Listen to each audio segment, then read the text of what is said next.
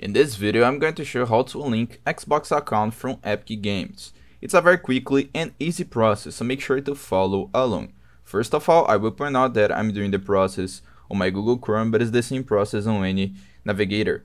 What you need to do is enter on Epic Games website, so epicgames.com, and you will come to this page. You need to click right here at the top right corner and log into your account. Then you drag your mouse into your name and click on account on the first option, account. After doing that, you will come to account settings page. So you need to find right here apps and accounts. So click on apps and accounts, and here you will see all games that you have on your Epic Games account. But the option that interests us is this one, accounts. Second option, you will see all apps that you can connect into your account.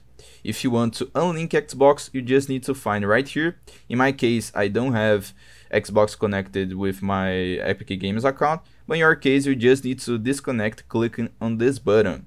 Confirm your action and you will disconnect. You will unlink your Xbox account from your Epic Games account. I hope I helped you on how to unlink Xbox account from Epic Games. So if this video helped you in any way, hit the like button and subscribe to our channel to receive useful tips.